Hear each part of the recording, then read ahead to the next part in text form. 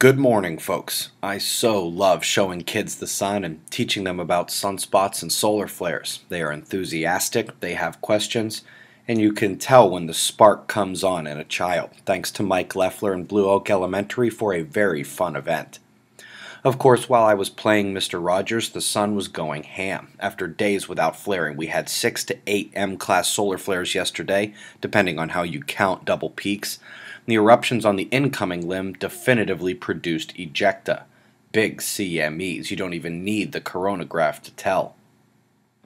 The departing limb offered virtually no ejected mass from the corona, however, just surges and flashes.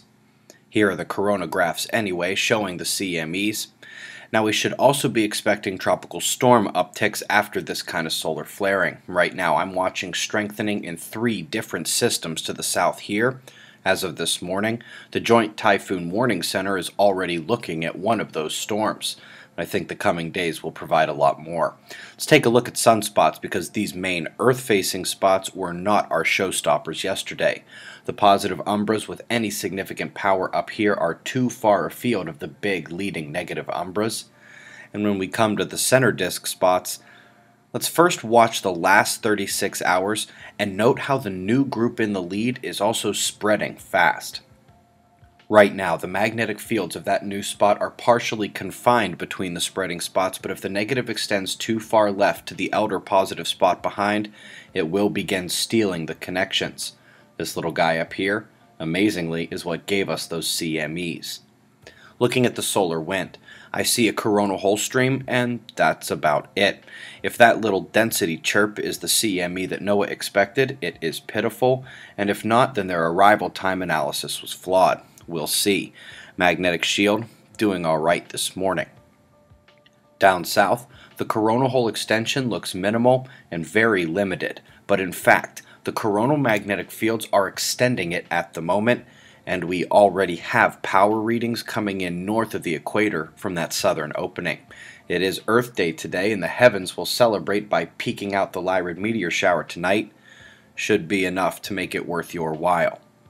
Downgrade fest yesterday at the USGS. Here's a good example where a 5.1 rang at 5.1 only once and had the rest of the readings much higher, up to 6.0. Got a couple stories today. First is the soil moisture mapping and the most recent developments there. This comes from NASA and link is below. Also got a bit on how rapid scat is changing the way we understand the winds of tropical storms. Both articles are recommended. Folks, the clock has officially started on booking for observing the frontier. Last night the NFL announced that the Steelers do have a home game that weekend, so hotel prices at the event and surrounding places will begin to trend upward as demand for rooms increases.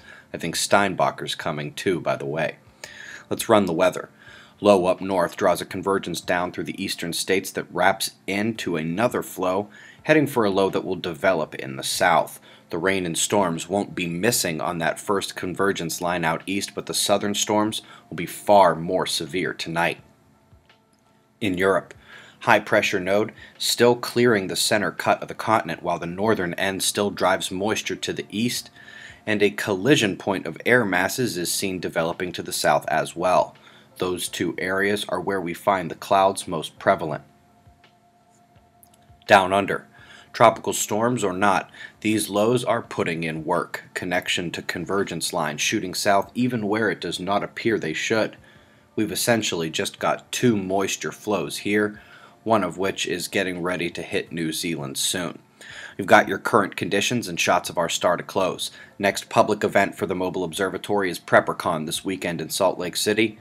Eyes open. No fear, it's 3:15 a.m. in California, and that's the news. Be safe, everyone.